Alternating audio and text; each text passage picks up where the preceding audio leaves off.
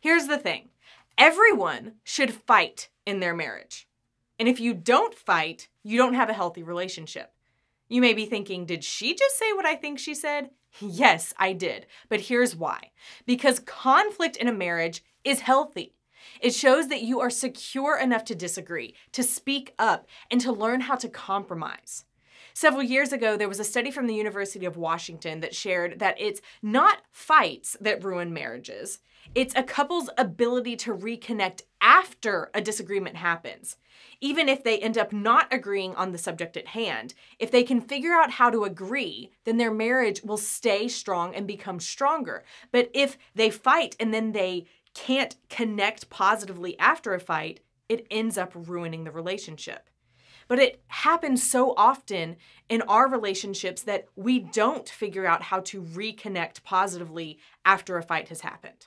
We fight. We want our way. We want our spouse to agree with us. And when they don't, we get mad.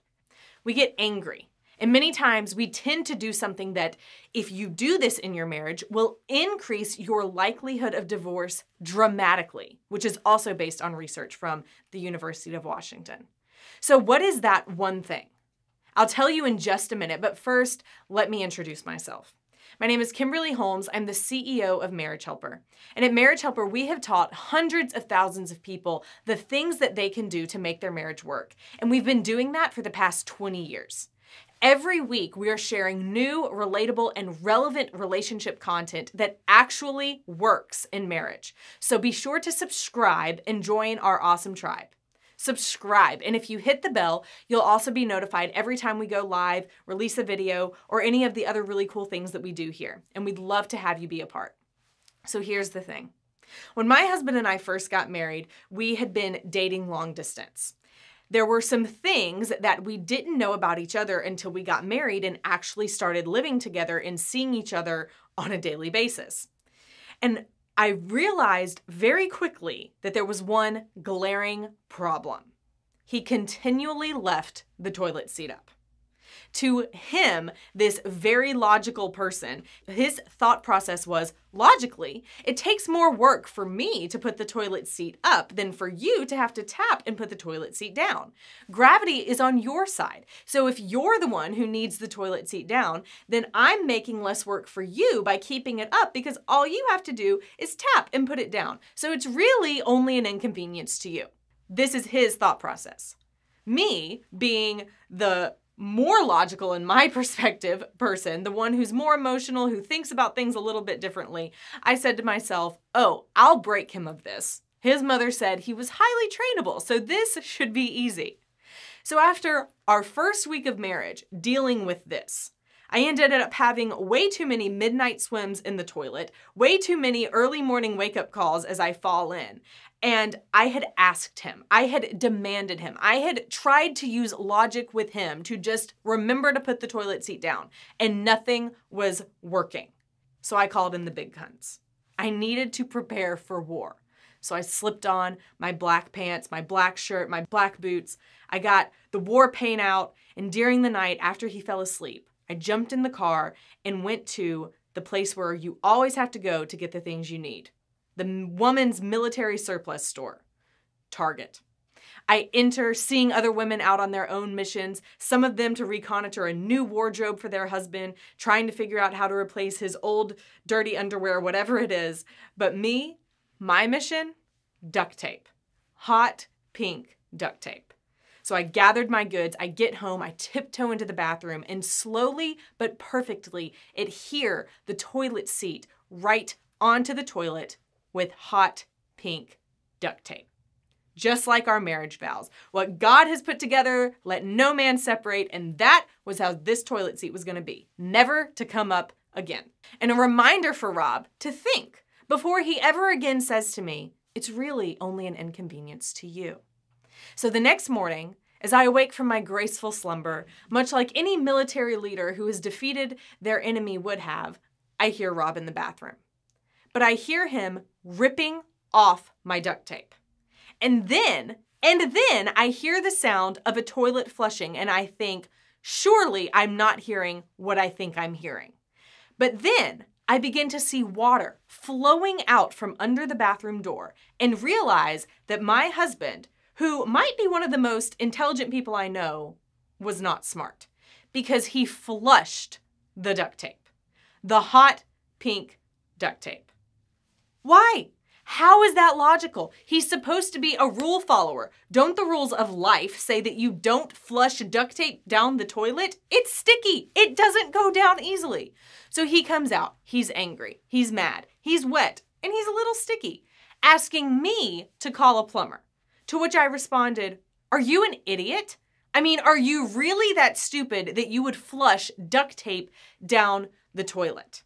To which he responded to me of, "Are you the idiot? You're the one who tried to duct tape the toilet seat down to try and control what I was doing." Ultimately, here's what we were saying to each other.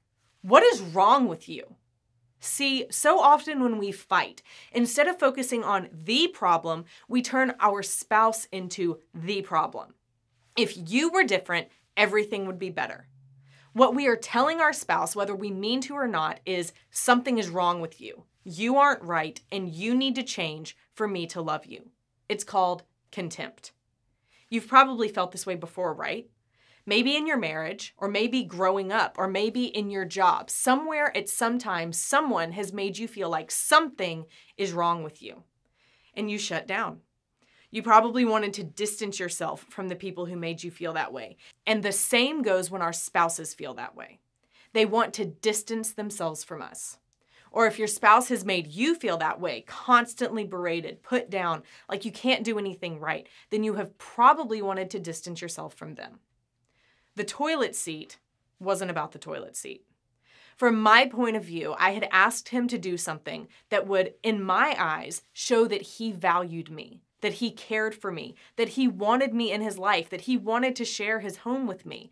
But when he didn't make that change, I didn't feel loved or respected. And it hurt me. And out of my hurt, I ended up hurting him. But from Rob's point of view, it was not nearly that deep or emotional. It was a toilet seat. But when I started trying to control him and how he felt controlled and he felt disrespected, he ended up taking that out on me. We both ended up becoming defensive, and we both ended up saying things that hurt each other. But in my mind, I had created a story of what he was thinking, what he was feeling, and what he was doing. Was he in the wrong? Was I in the wrong? We weren't in the wrong. We were both just approaching it wrong. And here's what I learned. It takes two things to make relationships work. Number one, we need to remember that our spouse is not the problem. The problem is the problem. You see, when we were having that fight, which I wish it could say that that was the stupidest fight we'd had, that that was the only fight we've had, but it's not true. My husband and I, we have very stubborn personalities. We fight a lot. And early in our marriage, those fights would blow out of proportion and they would last for days or weeks or sometimes even months, because ultimately what we were doing was just fighting against each other and making the other person the problem, as opposed to boiling it down and figuring out what is the core issue here.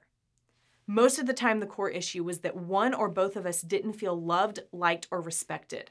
But instead of starting there, we were starting with attacking each other, saying, what is wrong with you? We had that contempt against each other. And when you have contempt in your marriage, in your fighting, in your arguments, and in your disagreements, that is what will make divorce happen quicker than anything. If you just stop the contemptuous behavior, if you just stop saying to the other person in these words or in words similar to it, what is wrong with you? If you just stop doing that, it will decrease the likelihood of divorce so much. The second thing that we need to do is assume the best about the other person and not the worst. It is still often to this day that if Rob and I are in the middle of a fight, that I will verbally say to remind myself and him, I'm on your team. It can be very easy that we forget that we're a couple. We are on each other's team. We're not supposed to be against each other. We're supposed to be working through things together. And sometimes you both need the verbal reminder of, I'm here for you. I'm on your team, and I'm going to see the best in you right now, and not the worst. And here's the third thing. It's okay to get help. It is not a bad thing to get help for your marriage, but there is such a stigma about it. And I can understand why. To say that you need help can be embarrassing. It can maybe make you feel like you made a mistake by getting married in the first place, or maybe you fear bringing up hurts from the past, or maybe the help that you have received in the past made everything worse and you don't know who to trust. At Marriage Helper, we want to remove the stigma of getting help for your marriage. Our vision is to help people with their relationship issues in a way that is positive, effective, and honestly, this word may seem a little strange, but fun. We want to remove the images of sitting in a room on a lonely couch, feeling uncomfortable with a box of tissues, and we want to enter into a picture of talking to real people who have been where you are, who live life just like you, and want to help you make your marriage better. And sometimes we have fun in the middle of that, because we believe that everything that is worth anything in life takes work. Otherwise, it wouldn't be worth anything. And your marriage is worth everything. And you shouldn't have to figure it out alone. That's why we're here. And as of now, my husband and I are going on 9 years of toilet seat fight free, which sounds ridiculous. And it is ridiculous. But sometimes we fight about stupid stuff. But the stupid stuff we fight about ends up becoming a huge deal. And we begin seeing it in every area of our relationship. And that's how marriages start going downhill. Here's what I'm saying. Over the past 9 years, Rob and I have learned tactics that help us learn to fight well and to end the discussion feeling respected and understood, even if we don't agree with each other, as opposed to tearing each other down and ruining the marriage. At least we're able to do that most of the time. We're still not perfect. We still have to apply this and be aware of it and implement it in our daily lives, because that's real life and that's real marriage. It's never going to be perfect. It's never going to be easy. And if it were perfect or easy, it wouldn't be as valuable. It's worth fighting to make your marriage stronger. If there's anything we can do to help you, we at Marriage Helper have workshops, online courses, and marriage coaching that you can use from anywhere in the world, because we care about your marriage getting on the best track possible. You can call us at 866-903-0990, or you can visit our website anytime at marriagehelper.com. We're always here for you.